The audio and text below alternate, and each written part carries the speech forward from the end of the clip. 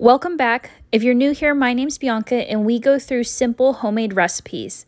Today my husband's going to walk us through how to make homemade stuffing. So we just took the turkey out and it's been... My child had a lot to say, so I'm going to do a voiceover for some parts of the video. At this point, the turkey just came out of the oven.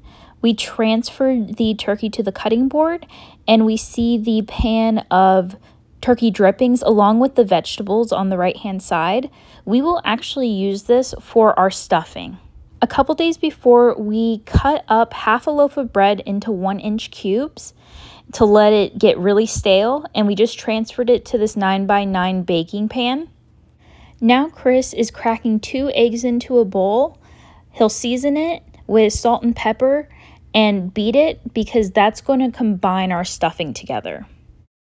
The timing of this is really great because the turkey comes out, it's able to rest while we prep and bake the stuffing, and we're able to utilize the juices and the roasted vegetables for this stuffing. It tastes so good. Now Chris is going to transfer the vegetables and drippings into the baking pan. He's going to make sure that the drippings cover the bread. The last thing we want is for the bread to not have that juice and burn in the oven.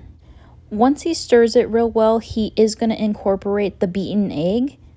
The biggest thing is to make sure everything is stirred together. You just keep stirring it until everything's coated in the juice and also the egg is incorporated into the stuffing. Once he's finished stirring, he's going to put it into the oven at 400 degrees for 30 minutes.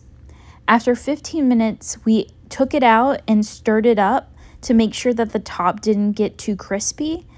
And once it's done, it comes out and it's ready to be served.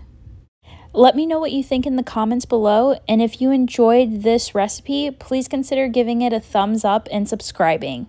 See you next time.